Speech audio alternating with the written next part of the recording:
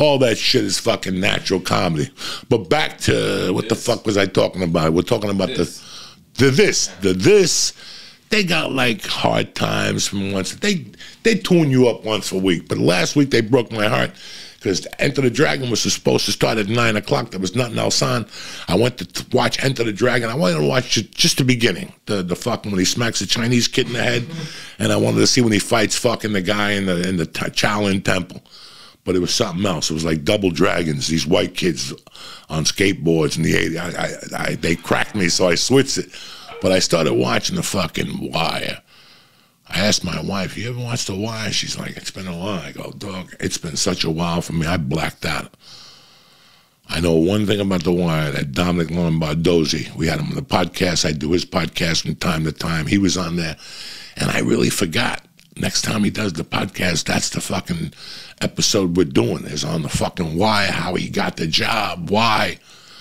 I don't know if you've seen The Wire, you haven't seen The Wire. I'm up to like episode 10, maybe 12. Every night we've been watching 1 or 2 episodes. Guys, I gotta be honest with you. It's up there with the fucking Sopranos. I like it way better than I like the show on whatever with the speedheads and shit, you know. The one about New Mexico when they're down there making meth and shit. That was okay for me. Yeah, I didn't bite the chomp there for some reason. I'm really a Sopranos guy, but this fucking Wire is making me think twice. It's reevaluating my fucking, you know. I got overtaken by the Paisans there for a couple of years. But, man, if you haven't seen The Wire, I think it's on HBO Mac or HBO Plus. I don't know what they even call it. 1992 HBO. Ever put HBO on? HBO Latino, HBO Family, HBO Comedy, HBO fucking Russia. I'm lost with HBO. I know that I have that particular app on my. I used to take it on the road when on my little iPad. So I don't know what the fuck it is. HBO Max, man. HBO Max. That's what it is. But talking about, you know, the sports advisors. Yeah, and I still remember, so 93, I finished, and then I went back in 94. I went to work for one of their friends for a few weeks during the summer. Fucked up guy, he broke away from them. And then my man, Kurt, called me, and he goes, "Hey, you can't work for that dude." He goes, "How much you want a week?" Because they, you know, the first year they give you a guarantee versus commission. So he asked me, I told him a number, and he goes, "Done. Come to work." I was like, "What?" So I'm going to make some money by 94. By 94, I started gaining time on my comedy. I started fucking, you know, I had 20 minutes. I had opened up for Carlos Mencia with the Loco Slam Comedy. We did a tour of 4 cities. That gave me a little confidence. I was also getting a lot more love from the Comedy Works. I was done. I had gotten fired from the Boulder Broker the year earlier, so I was out of there on Tuesdays. I didn't have that commitment anymore. But it was time for me to fucking move on. That wasn't a job forever anyway. And now I was out there doing spots every fucking night. Sunday through fucking Thursday, I was out there. Plus, McKelvey's gave me guest sets during the weekend. So I would either do McKelvey's or Wits End. I ate a bag of dick at Wits End. Plus, I started there as a doorman. Plus, the owner didn't like me. So once I ate a bag of dicks there, he cut me off from that club. So on the weekends, I would just do 4 sets at McKelvey's. But at the same time, I was starting to pick up weekend work. Bill Bauer was taking me to Wyoming. Ooh, my career was on a fucking move, Jack.